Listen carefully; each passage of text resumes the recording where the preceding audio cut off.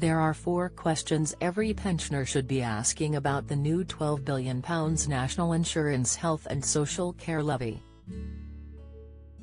Who will pay, when will they pay it, how much will it cost them, and what will happen to the new charge in future? The answer to the final question is terrifying for taxpayers. Currently, the moment you reach state pension age of 66, you stop having to pay national insurance, NI. That is a huge benefit, given that someone earning £30,000 pays £2,460 a year in NI, while a £50,000 earner pays £4,852. So what will pensioners pay in future? Now here's the first piece of good news.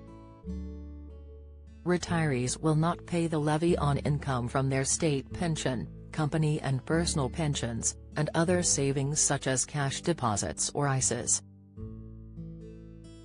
They will only pay NI if they carry on working beyond age 66, on the income they generate, whether employed or self-employed. However, given that more than 1 million people now work beyond state pension age, many will be affected and their numbers will grow. So on to the second question. For those who do have earnings in retirement, when will they start paying the health and social care levy? There is some good news for here, too, but only for pensioners. The levy will not hit them until April 2023.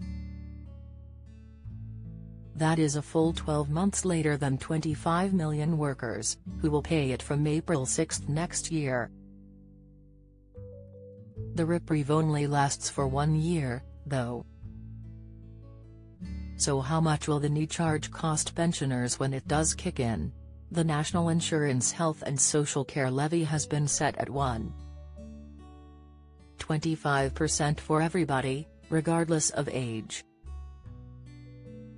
So doing a crude calculation, if you earn £1,000 a year after state pension age, you will pay £12.50.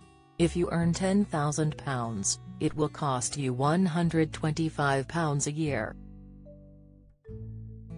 Avoid Sun's 55% horror pensions tax raid. 4 ways to avoid full-time workers will pay a lot more.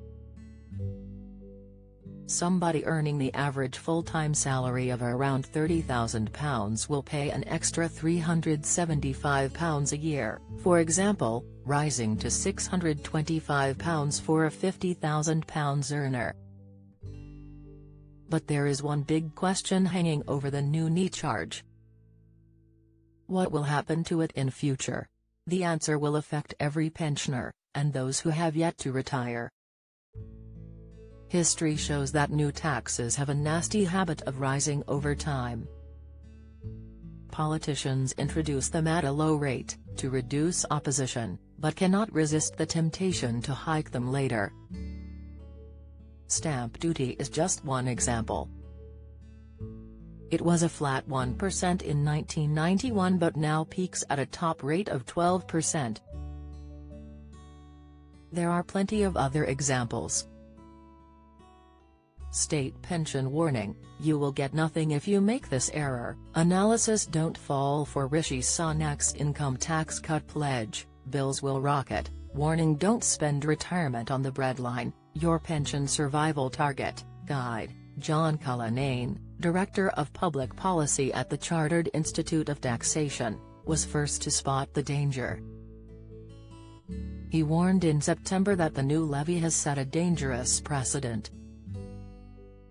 It will make it easier to bring pensioner earnings within the full scope of national insurance at some point in the future, he said. In other words, pensioners may pay NI on their earnings at 12%. With the 1.25% levy on top, the total charge could hit 13.25%. Incredibly, it could be worse. It is already clear that the 1.25% charge is nowhere near enough to sort out problems in the NHS and our social care system. Respected think tank the Institute for Fiscal Studies, IFS, reckons the levy will need to rise to 3.15% as a result. That's more than double today's figure. The IFS said the move could happen by the end of this decade.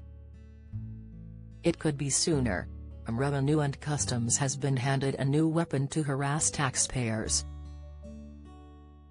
And that's what is truly terrifying about the new NE levy.